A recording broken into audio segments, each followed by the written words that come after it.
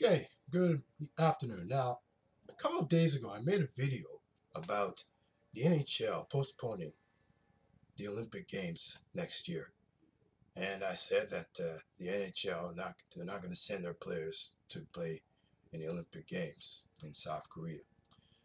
Now, there's this ongoing entourage and debate as to what's going down with the whole with this whole issue of sending players, NHL players, to the Olympic Games.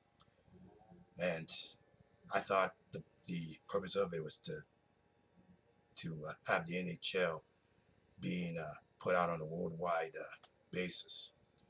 Well, that doesn't make sense. I thought the NHL would be they want to market themselves as a worldwide league, but just read an interesting article about them in the today's Herald about why this isn't happening. Well, the NHL is not as big as all the other leagues like the Major League Baseball, National Football League, and National Basketball Association.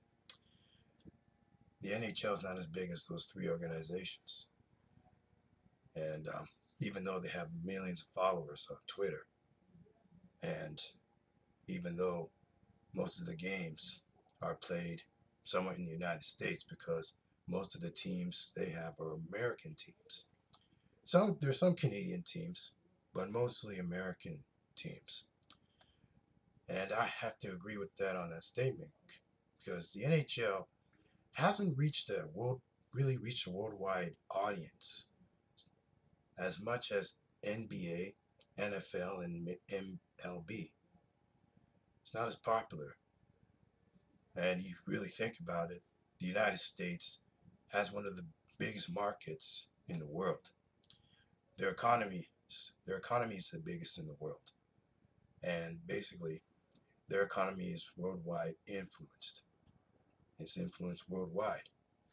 So it has to affect all the world and global markets out there. And so I could explain why the NHL is having problems. I mean, don't get me wrong, they're growing pretty fast. They're growing somewhat steadily, but the growth of the development of the league has been very slow. So it begs to differ that maybe the NHL is not reaching an audience as I thought it was reaching it. Don't get the NHL is popular in the U.S. and I have to share my. I know this is a bit of an off topic, but I had to share my thoughts on this. They're going to have to find ways to make their league a little bit bigger from a market standpoint. Because I mean, take those three leagues like the NBA, NFL, and MLB. The NHL is not really very popular, but it's more popular than CFL and probably WWE. But WWE is not really a pro, well, it's a professional wrestling league, but it's mostly entertainment. I think NHL should be more based on entertainment, but the audience, they have an audience, but the audience is not as large. And that's all.